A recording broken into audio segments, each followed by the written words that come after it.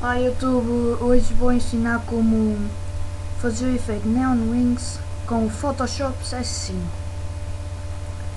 Primeiro abrem o Photoshop,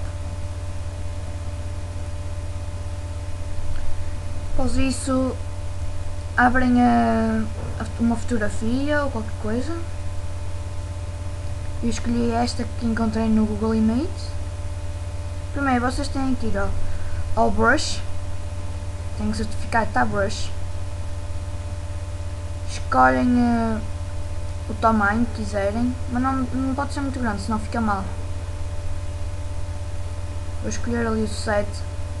Depois têm que ir à canetazinha, o pen tool. Depois após isso usam assim, criam um novo layer e usam a canetinha como vocês quiserem. Eu puxo, carrego outra vez, puxo novamente. Depois com o lado direito faço stroke path,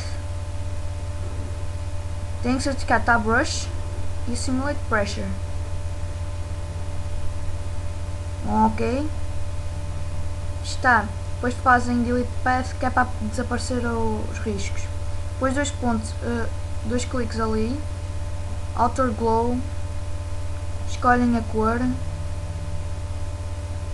Eu vou escolher assim mais ou menos este verde, então ok, escolhem o tamanho como querem, vou meter assim, depois dão ok.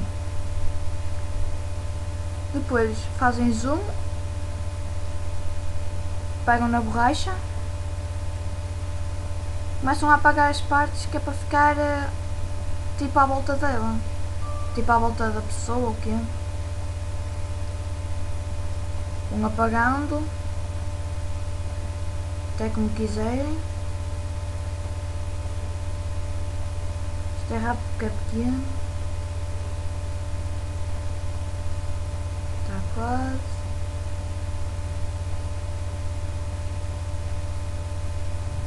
E já está.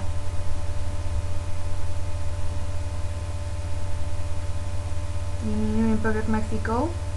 Ficou um efeito de espetáculo. Agora para lá fazem faz, save as, escolhem o nome, podem pôr PNG o JPEG,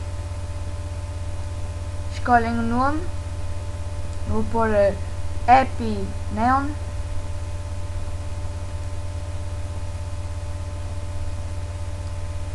dão ok e save, desculpem. Agora é que dão ok, podem diminuir ou fechar. Depois está aqui o efeito. Muito obrigado YouTube, obrigado por assistirem, até à próxima.